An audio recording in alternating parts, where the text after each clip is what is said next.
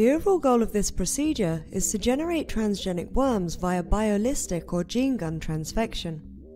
First, large quantities of worms are grown. Then, gold particles are coated with DNA and worms are bombarded.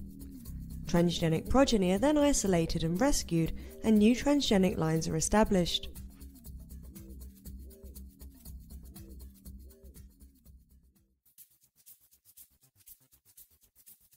Hi, I'm Daniel Hochbaum from the laboratory of Dr. Alfred Fischer in the medicine department at the University of Pittsburgh.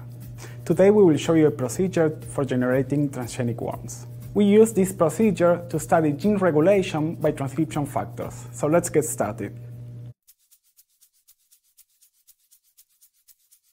Egg plate preparation begins by pouring a mixture of 2% agar in NGA medium supplemented with nystatin and streptomycin in 10 to 50 cm plates.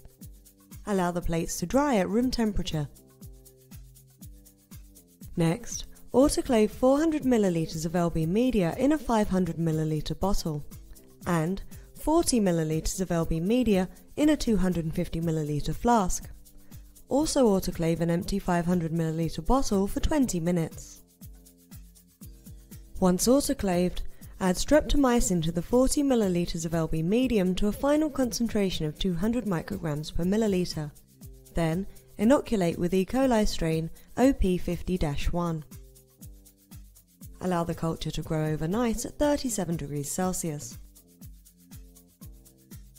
The next day, place the yolks from 10 chicken eggs into the sterile 500 ml bottle. Bring the volume up to 400 ml with LB medium